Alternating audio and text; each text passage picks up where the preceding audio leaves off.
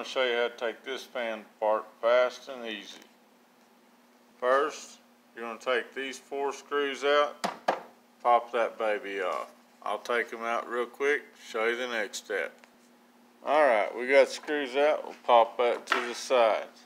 The next step is the front. Now, for the front, you've got 2 on top. You see these bolts? There's 2 on bottom. Don't take them out all the way. Just loosen them up so they can slide. Now these 2 top ones, you got to take them out all the way. So let me do that step. Alright, as you can see, I've got those screws out. And I just loosened the bottom one, see? It just slides out, and this way, it slides in easier and you're not fighting with those bolts.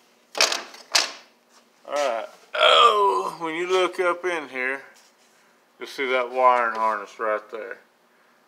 That right there, when you put it back together, make sure it's never ever touching that blade, because it will cut it in two and it sounds awful.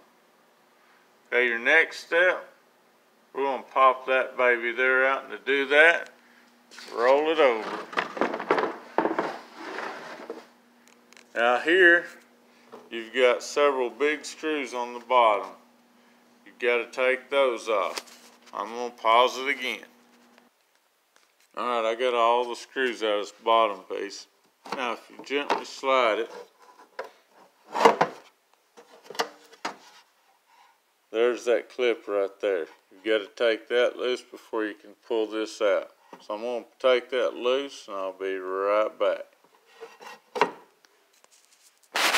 Alright, now that we've got it loose, we've got this pulled out, your turbine.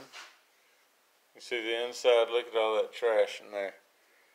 So your next job is to clean all these parts up, every bit of it, and get it all put back together.